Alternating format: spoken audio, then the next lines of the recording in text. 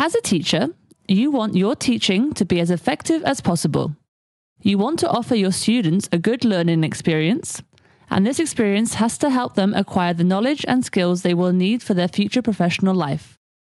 To reach such an outcome, it's important to think critically about the design of your education. But how do you do that? One way to think about the design of your education is with the model of constructive alignment. This model was created by John Biggs in 1996.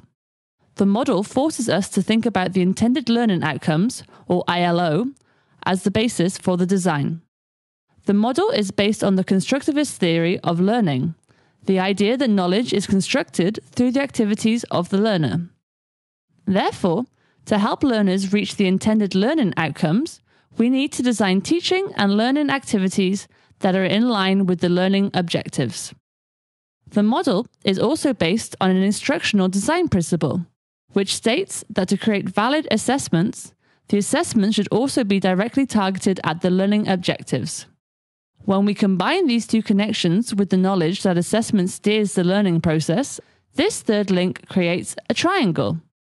So, in summary, constructive alignment consists of three elements: the learning objectives, the assessments, and the learning and teaching activities.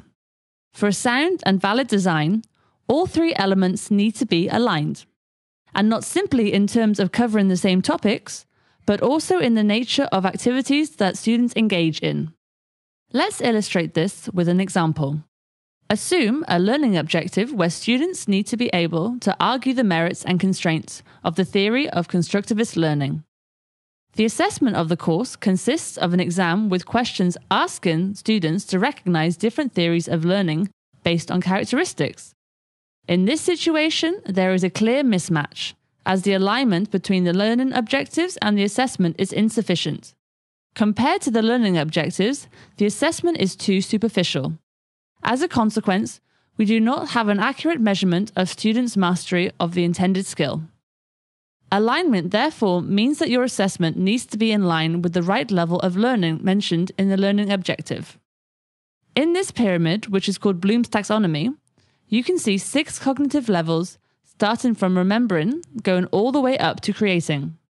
When designing learning objectives, always make sure it is clear at which cognitive level students should be able to engage with the subject, so this can be matched in the assessment. In this pyramid, you can see that each level of learning contains active verbs. Using active verbs will make your learning objective more specific, which will help to make a strong alignment between the objectives and the assessments. The same principle applies for the alignment between the learning activities and the assessments. Think about it. What kind of teaching activities will help students to prepare them well for the assessments? Which activities allow them to practice the skills they need to master?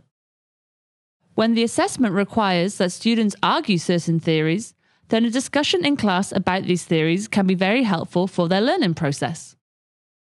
When students need only to be able to recognize different theories, you could do a multiple choice quiz in class and discuss the answers to prepare them for the multiple choice exam at the end of the course.